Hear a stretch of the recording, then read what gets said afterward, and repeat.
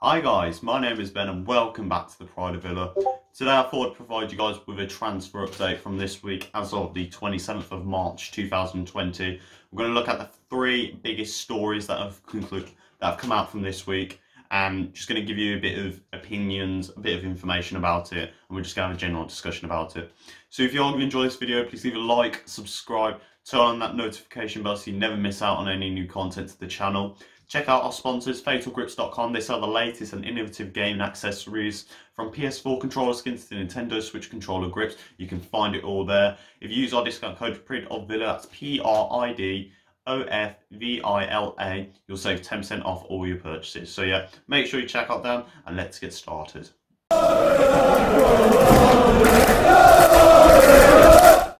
Okay, so the first transfer we're going to go into is obviously the biggest one probably coming out from Aston Villa. It is Jack Grealish to Man United.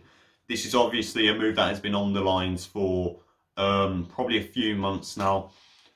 Depending on Villa's position next season, whether we are in the Premier League or not, Jack Grealish is considered a top priority by a lot of clubs, and this is especially with Manchester United. Considering how Man United's midfield right now is quite bare-boned and quite lacking in creativity. They've got Fred, Matic, Pogba, who they'll probably sell to afford Grealish and maybe Maddison as well. There isn't much, going forward, and so in thinking that in bringing Grealish in, they can probably improve that midfield because Grealish is a holding play. He's also very good at, driving the ball up the pitch and giving the forwards more to work with.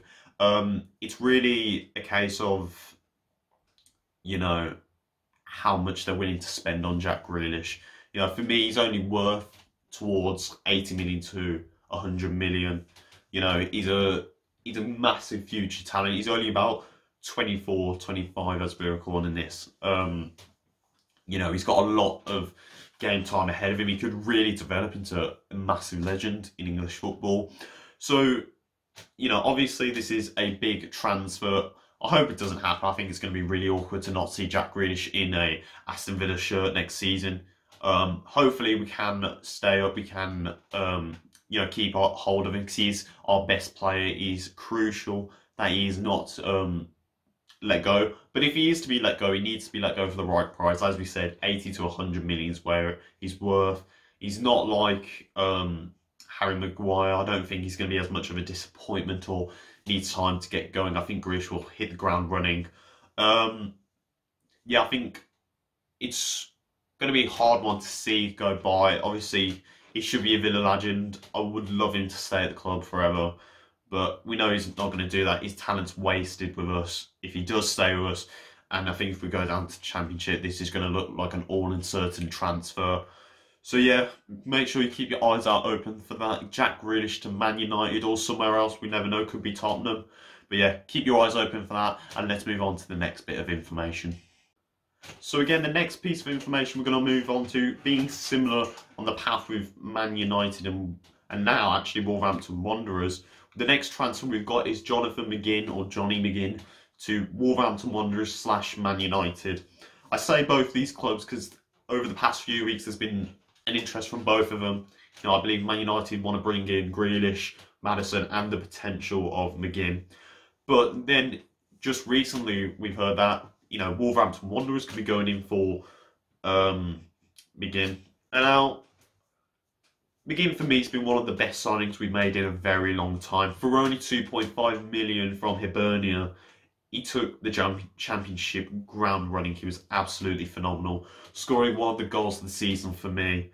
It's really, it's one of those that, compared with Grealish, this is one I think just shouldn't happen outright. I think with the loss of Grealish, our midfield is very bare-boned. We've got Douglas Luiz, we've got Lansbury, we've got McGinn, we've got Hourihane, but it's not really striking me as the much same creativity that Jack Grealish can do. There's not enough players that are going to hold the ball like Jack Grealish.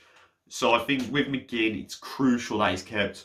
But talking about Wolverhampton Wanderers, obviously they've got Ruben Neves in that midfield. They've got João Moutinho, so really maybe McGinn can play a more attacking role in the club with Neves and João Moutinho providing more of a a further backer role. But I think if McGinn is going to go, he's going to have to go for a lot of money. I think 50 million maybe, or 40 million.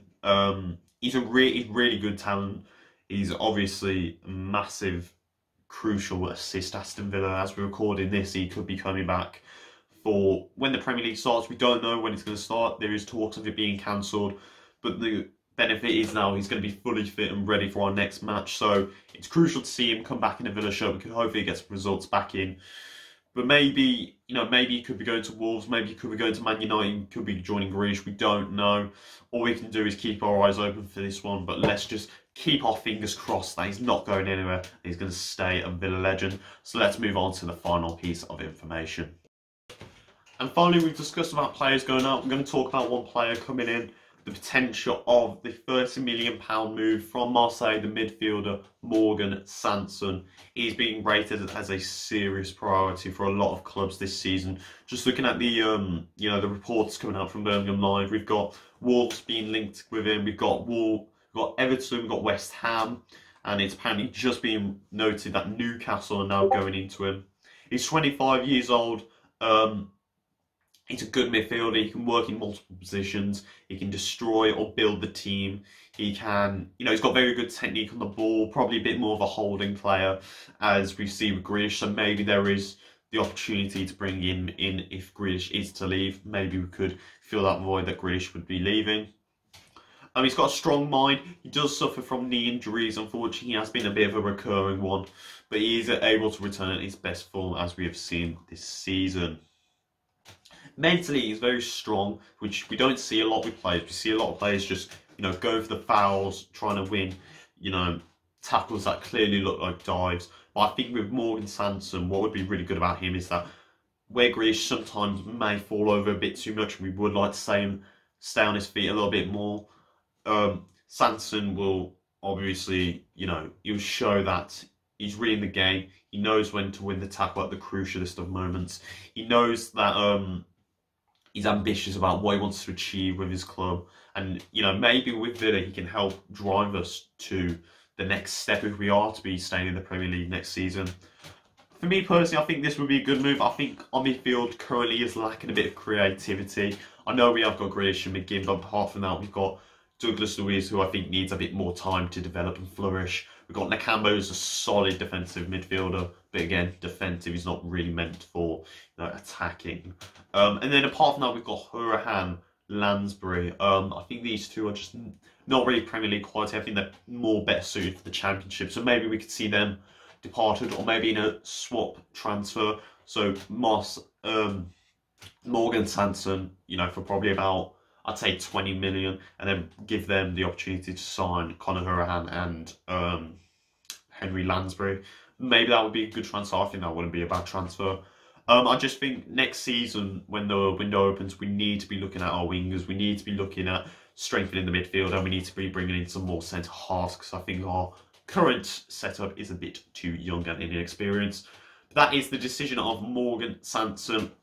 What do you think? Let us know in the comments down below on our poll just here.